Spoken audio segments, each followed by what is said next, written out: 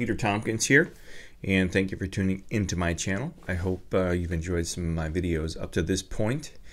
And today what I want to talk with you about is something near and dear to my heart, and that's the art of photography. Now, first of all, this is designed for people who are thinking about or dabbling in photography that would like to become a photographer.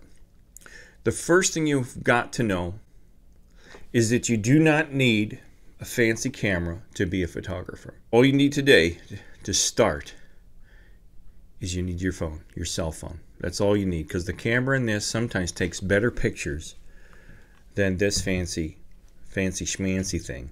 Okay, so if you're just starting out, walk around, get some time to yourself, drive someplace you know is picturesque, and start snapping pictures. That's the first thing. Just use this. Don't go out and invest in thousands of dollars of equipment, because I tell you what, go onto eBay or go onto Amazon or go onto Backpage and you're going to find hundreds of these things for sale, because everybody and their mother went out and bought one when it became popular or whatever, and they didn't have any fun with it anymore. It's too frustrating. The equipment was expensive.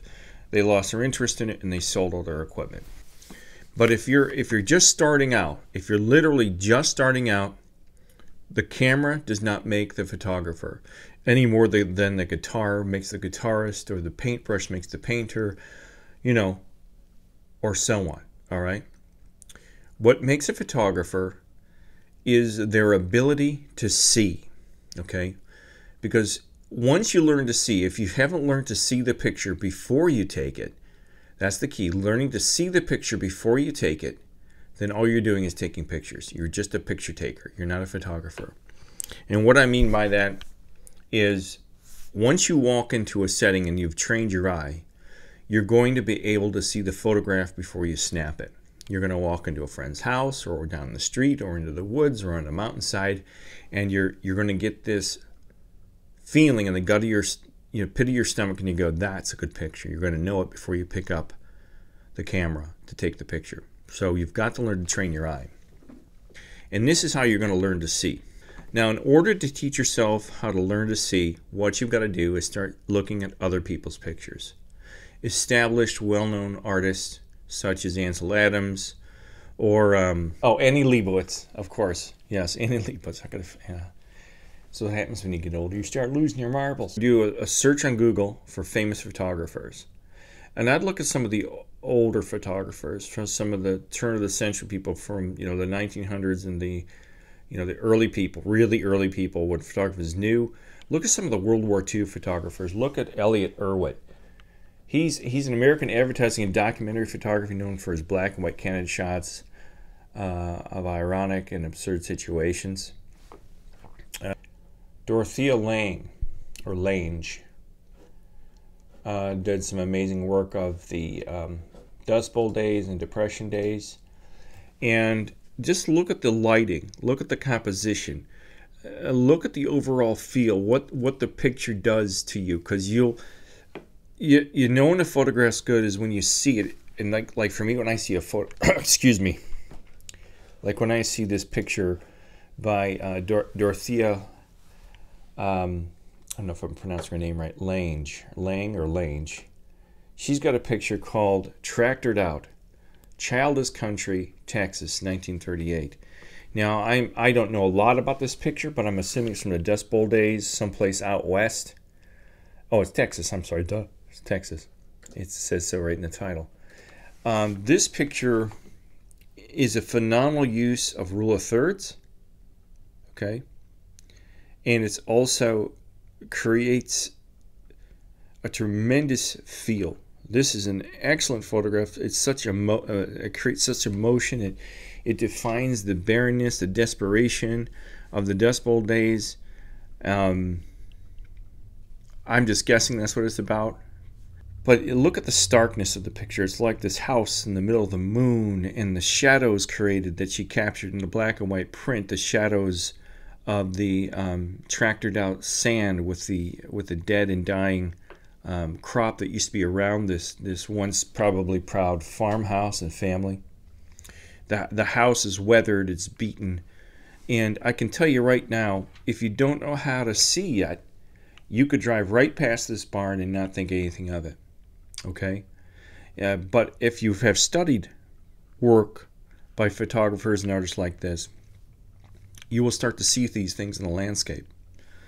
Okay, it'll start to just literally jump out at you, and you'll stop the car, and you'll be like, stop the car, I've got to take a picture of this old house in the middle of the field.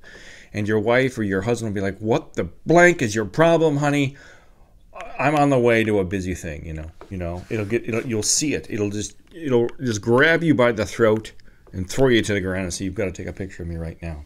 Henri Cartier-Bresson. He was a French humanist photographer, considered a master of candid photography, and an early user of 35mm films. Now, I'm not real familiar with this man's work, but from what I've seen of his work, he used a very small 35mm camera, but he had a knack of capturing the essence of a moment in time. Now, I don't know the title of this particular photograph of the little girl running on the cobblestone, but one thing to look at is, look at how he just happened to capture the little girl running through the light, shining through looks like a window of some sort, or reflecting off of a window.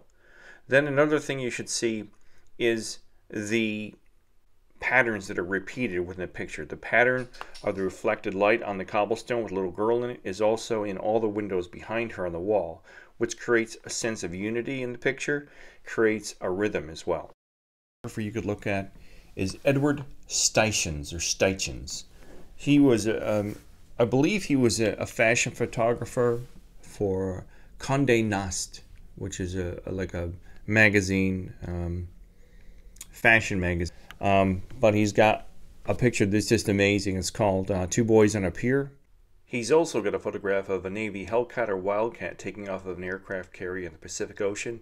This is a phenomenal picture because the lighting he captured is just amazing. The way the sun's reflecting off the top of the ocean, surface of the ocean with the Hellcat silhouetted against it, and the way the edges of the cloud are illuminated by the sun.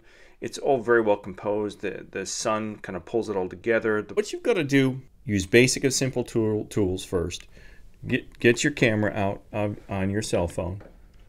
Don't get the camera out, but click on the camera application.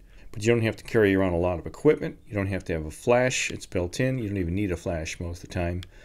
And once you start to carry this around, practice with just a cell phone. Once you learn to see a lot of the things that you'll see about the lighting and the exposure and the composition will somehow be ingrained into your mind. That's what's happened to me, because I'll walk into an environment, I'll walk into a movie theater or walk down a city street, and depending on the time of day and depending on a whole variety of things, you'll start to see the picture in your mind before you take it. You'll know it's a good picture, and you'll go, I'm going to take that picture. Don't worry about buying one of these. Don't even think about it. You don't need it. And eventually you can get one of those depending on what you decide to do with it. But just have fun with it. Just learn to see and practice looking at all the other photographers that are out there and established. Look through all their work. You don't have to go out and buy books. There's no need to buy, anybody's books now. Go online and look at Ansel Adams, Anna Leibovitz, Edward Steichen.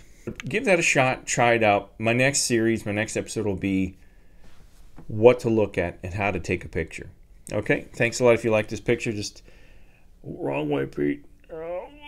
Down there. Like it. Sign up, subscribe, or whatever you like to do. Thanks. Bye.